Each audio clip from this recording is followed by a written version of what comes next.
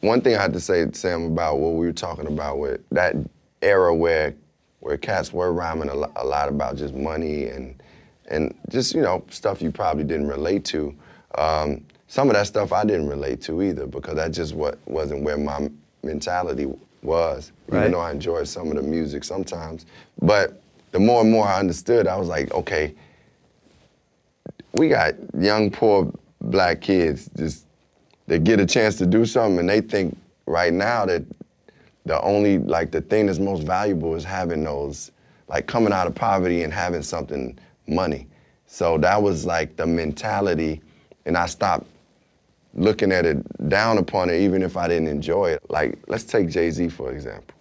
Look at Jay-Z. Jay-Z came from all the stuff he rapped about to now, when you come to his latest album, it's his most personal album, most introspective.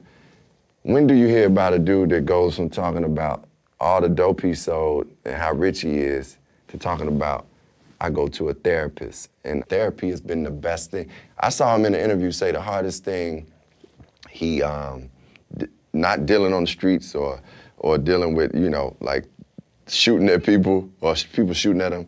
He said the hardest thing he had to do was therapy, dealing with himself.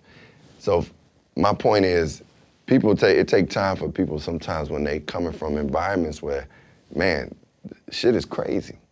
Shit is crazy. And then you don't see anything, so you think a car is your hope, or just having some money, that's where your pride is. And then you realize, like, man, you know, of course I want abundance, but it's so many other things to life. But it just takes time, because it's like, you got people coming from like the grittiest, the grimiest and grittiest parts of life. So that's why I think some of that perspective was coming from.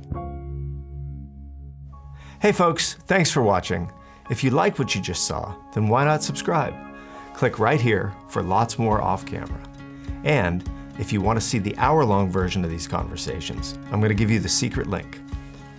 Here it is, offcamera.com. Check it out.